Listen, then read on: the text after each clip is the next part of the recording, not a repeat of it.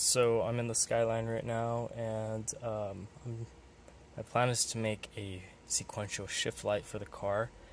And so right now I have the ECU out, and I'm tapping into the tachometer signal.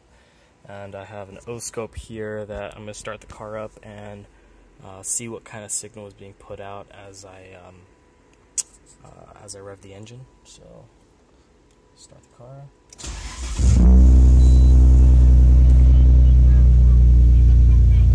So as you can see, here's the tachometer signal, and it's just a square wave. We look at the voltage, peak to peak voltage. It's about a 7 volt peak to peak signal. And let's look at the frequency. So frequency here, it's about 54 hertz, and it's revving at about 1,000 RPM. And so I think that it goes up by 50 hertz for every 1,000 RPM. So I'm going to rev it to 2,000. It should be about 100 hertz. So there's 2,000 RPM. And sure enough, just about 100 hertz. So all I need to do is program the microcontroller. Well, I have to step down the voltage. I have to step down the voltage from, yes, about 7 to 5 for the microcontroller, and then just program it so that it looks like it reads in frequency, and then converts it to RPM. And I guess it's 50 hertz for every 1,000 RPM. So stay tuned.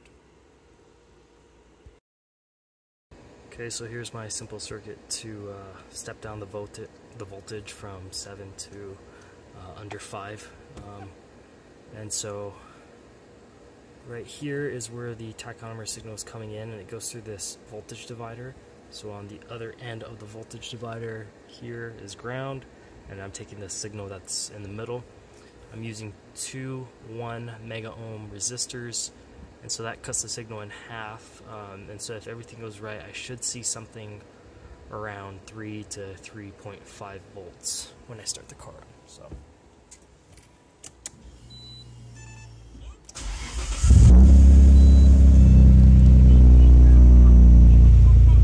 okay, so let's measure the voltage here. Measure the peak-to-peak voltage, and we see right there about 3.4 volts, which is perfect into the microcontroller. So here's the prototype of the shift light, just on a breadboard. This right here is the shift light. There are 8 RGB LEDs that I can control individually, and this LCD screen here just shows the RPM, but there's also a menu that I can cycle through, and the menu is displayed on this LCD screen. And so this right here is a Bluetooth module, and so I can connect to the shift light through Bluetooth and then change different settings. Like for example, I can set when the first light comes on, which is at the bottom, and then sequentially it goes up, and then I can set when the last one turns on, and I can set the different colors or brightness or whatnot. And so I'm just going to do a demonstration. Right now I have it so that I believe the first light turns on at 1500 RPM, and then and then sequentially they all light up, and then once they're all on, then it flashes at, I think, 2500 RPM. So let's see.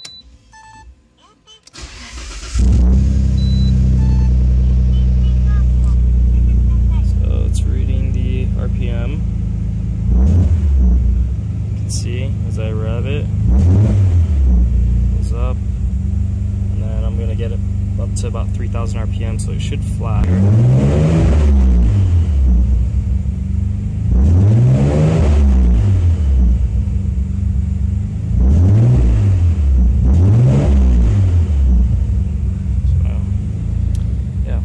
Almost done. So here's the final product of the sequential shift light that I made for the Skyline. So right here I have actually an LCD screen that took the place of the stock digital clock, which mine was not working, so I just replaced it with the screen. And then the shift light is here, and I just basically 3D printed this housing for this LED strip that I had.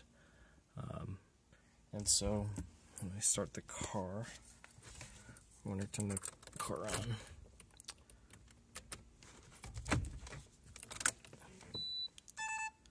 So you can see, turns on, and then that thing kind of cool, it just says Nissan Skyline R32 GTR. And kind of the cool thing about the system is that I have it linked to Bluetooth, and so I have a phone here and an app. It's just a kind of a standard Bluetooth serial app, which I modified, but I can connect to the shift light through Bluetooth.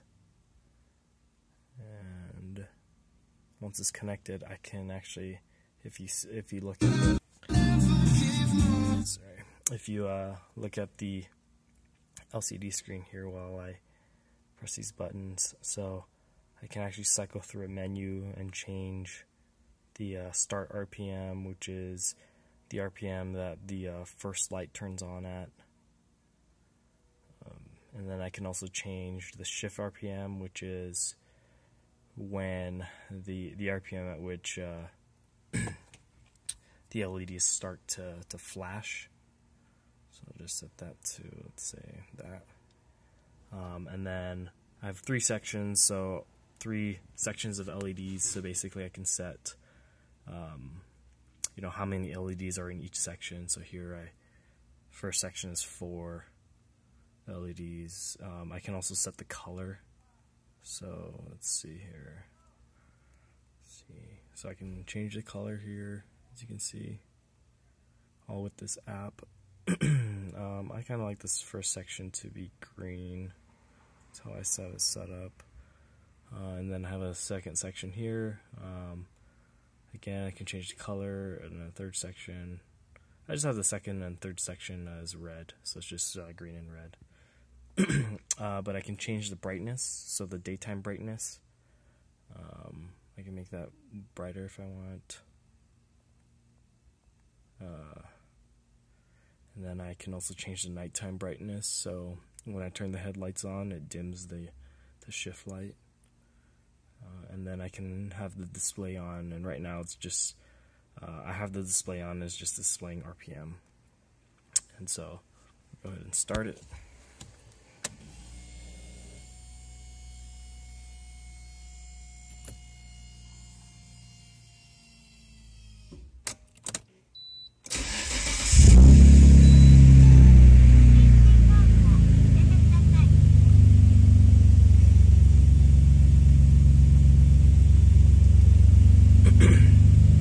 So it's going through the start sequence for now. Okay, and so now it's displaying the RPM there.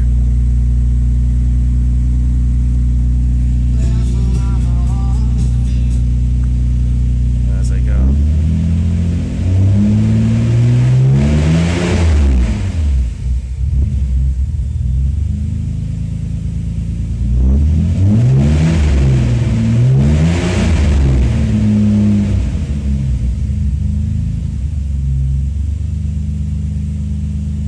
So as you can see, it works pretty well. A couple of things that